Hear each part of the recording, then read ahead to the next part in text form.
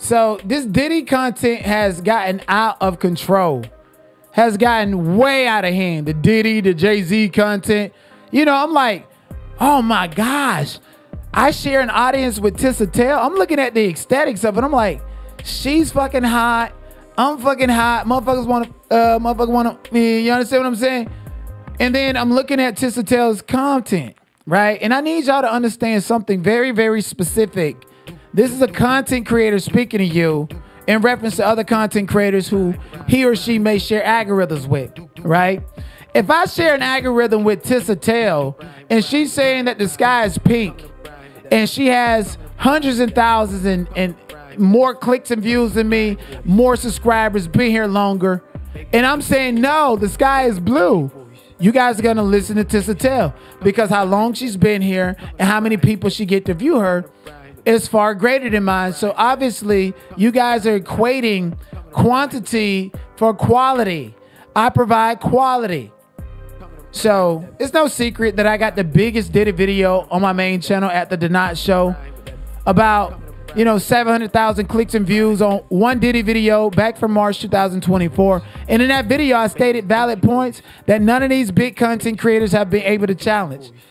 After I did that huge video, content creators like Tisa, Sean Davie Way, Make It Make Sense, they put an opposite narrative. They didn't go to Dunn and Bradstreet to pull up Combs Enterprises to see who's all in bed with him and who's doing business, who's giving him money. They make way more money than me. It would have been nothing for them to invest money to figure out factual-based information. They didn't want to do that. So instead, they all ganged up against me, minimized my voice, and said, we're going to take over, and start spewing lies. So I'm like, okay, if I call them out, people are going to look at me like I'm a problem. But in actuality, my voice is not going to be heard because all of y'all have collectively agreed that the sky is pink when I'm saying the sky is blue.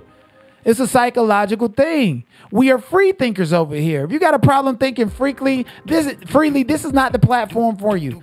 If you got a problem with me calling out content creators on that BS, this is not the platform for you. Do me a favor and unsubscribe.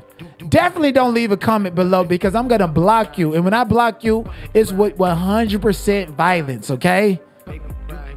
So we're clear. So I'm just, yay, I got a Tisa in my audience. And then she starts saying things like this. We'll see what happens with that. But let's talk about the fact that Jay-Z is now officially under investigation. On top of that, Dame Dash is breaking his silence on what Jay-Z saw, Jay-Z and Diddy's disturbing behavior, and the whole Civic Association of Hell's Kitchen. The president is coming in on Jay-Z, saying that Jay-Z tried to bribe them with millions of dollars. And a lot of people said this is another play, just like he did with Barkley.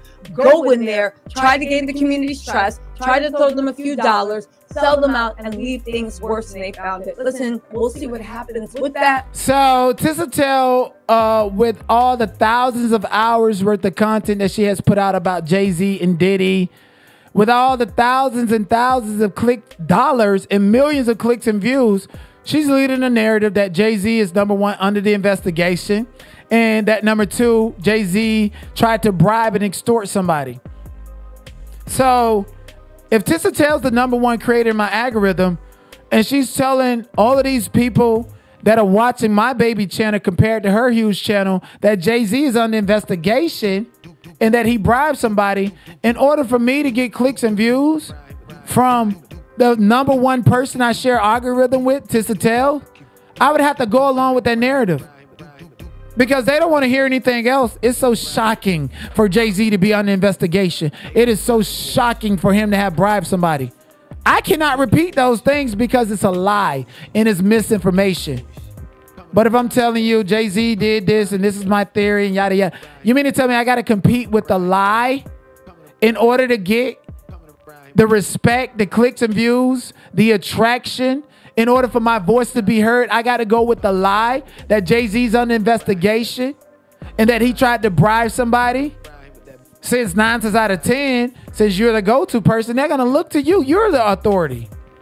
You're the authority. and I'm underneath you as a smaller content creator, and if I call you out for that, now I'm clout chasing you. Or if I say Jay-Z is not under investigation, or Jay-Z did not bribe anybody, or there's no proof of that, now all of a sudden the audience is not interested in me because you got to keep on perpetuating the narrative that Jay-Z's under investigation or bribe somebody. How are you going to do that? You keep lying on top of lies, on top of lies, on top of lies. Mind you, this right here is a 45-second short clip that I'm showing you. I just showed you guys a 45-second short clip.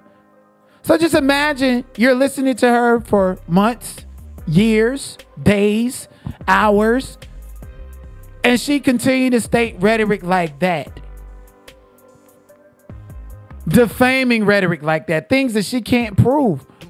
Oh, I can prove it because there was a picture of Jay-Z coming out of the law office in New York City, and that's my proof that he's under investigation. And y'all want me to compete with that. I can't compete with the lie. The only thing I can compete with is the fact that I have not made as much money as them. I have not been here as long as them. My platform looks better than theirs. My opinion is honest and truthful. The same thing that I said about Diddy and Jay-Z 7-8 months ago, I can say it right here, right now.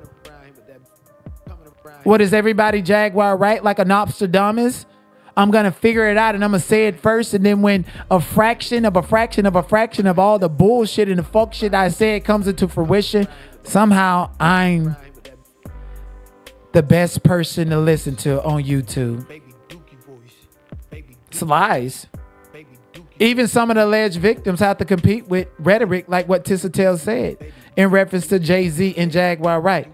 Let's talk about Audrey Cherie English. Yeah, this is the same girl that said that that Jay-Z named Beyonce and Rihanna after her because that was her name. She said that on Tasha K platform out of all platforms. That's the same platform that let Ronnie sit up there and look like a sad puppy. Oh, no. And then it gets crazier because your story is not compelling. It's not as compelling. So even these alleged victims giving interviews, they listening to the Jaguar, right? The Tisa Tales. And this shit's starting to sound like a cartoon. Just listen to this crazy ass motherfucker. Right now. But yeah. And then that's the same girl that in the magazine is laying on the table butt hit with fruit and food and stuff off of her. We all eating off of her. I sucked a strawberry off her. She's 14 years old laying on that table. She got a body like a grown woman. You don't think anybody's looking at that thinking that's a kid laying there. You're assuming that's a grown woman. So he made everybody be with a minor, against your will, and he recorded the shit. Same girl needed to do a number 2 on stage. She performed and she told him, I need to go off stage. I need you to battle. He told her no. She ended up shit on stage. It was a wet. Went everywhere. And Denzel Washington grabbed up his wife, mobbed up the Diddy, and was like, man, you don't respect nobody. Had to run up out there. That's this nigga talking about Denzel Washington had to run up out of there. So that's why Denzel and his wife left that party because of that incident. She shit on stage, and she was only 14 years. He didn't know she was 14. It was just the fact that she shit on stage and in front of everybody. And then Diddy took her to her room and beat her ass because she shit on stage. Then he would only give her water baths and not let her wash with soap. I'm gonna say allegedly because she's still Jane Doe right now. I'm gonna say allegedly. You know what I mean? It's allegedly. But she wants a DNA on 2 of his kids. They took 2 babies out of her. They kept her locked up and had her babies at her house. 2 babies they took out of her stomach. That's not allegedly. And allegedly, I'm gonna say allegedly, she had a 3 with Diddy and his own mama / auntie, and she had a 3 with Nelly and Diddy. That's not allegedly. Sorry, Ashanti. I love you, Ashanti. I love you, Ashanti. Congratulations on the I love y'all together. It was 20 years ago. Don't get mad at 20. We're talking about 20 years ago. Don't get emotional. We just telling our truth. People, please. Don't get mad. It's some of y'all's favorites. It's gonna kill y'all. It's gonna devastate y'all when you hear the names involved because we all grew up on these people. We all love these people. We would have never thought these people would have been involved in the things that they're involved in. We're just telling our truths, everybody. And it was 20 years ago. So please don't judge us or say we lying. We're being nice enough to let y'all know what's going on from an insider point of view. If you were not even there, don't tell somebody they lying when you weren't even there. Big facts. Big facts. And fans love to say. You know what? This is such a master manipulating circumstance, okay? First, she's a victim because she was just flued out and she danced for Diddy over in the Hamptons. Then the next thing, Cassie, I was drugged. And now she was at these other events and these other parties as the story continues and as the narrative continues to go on and on against Diddy, against Jay-Z. These people are lies. And then you got Sean Atwood, a white man that went to prison who stuck cell phones up his booty hole for niggas in prison. You got him taking all the content and all the lies to grift the UK, to grift this sector, that sector. These people ain't got no integrity. Have no integrity. And it makes it hard for truth tellers like me. I'm here to cover the news and give it to you like it is. None of these people, Tisa Tales, Storm Monroe, Sean Davie Way, Make It Make Sense. Ain't none of these people in Hollywood. You ask Make It Make Sense to prove that he's been talking to a celebrity or somebody. He can't show you nothing but a picture with him and Dwight, and they look like motherfucking twins. Oh, no. They are liars. They fucked the game up. They put 2 community strikes on my YouTube channel back to back to back to back. And now I'm free of any and all community strikes, and I'm going to pop my shit. Y'all some haters. Y'all did all of this for clout and content, and now that the Diddy content is drying up, guess what? You got Tisa Tale all of a sudden trying to read court documents. I'd rather hear Armand Wiggins read than listen to Tisa Tale try to read. How many times you gonna yawn between one sentence, Tisa Tale? Y'all better stop lying and better stop playing, man. Niggas don't sue y'all because y'all look at it as an opportunity to get clout off of these people who got platforms. Tisa Tale, didn't you learn your lesson from Foxy Brown? You made a whole conspiracy about Foxy Brown, and then Foxy Brown said you're lying on her, and then you said, oh, look, she's obsessed with me. I got her attention. Bitch, stop playing with people for somebody to come and find out where you at. Y'all need to stop lying. Ain't no integrity behind none of this stuff. If you support that and you support these content creators that lie and got an issue with me calling them out, this is not the channel for you. You can unsubscribe because you hurt me more than you helping me, bitch. Let me know what you guys think in the comments below. And like the video too. Thank you. Love you.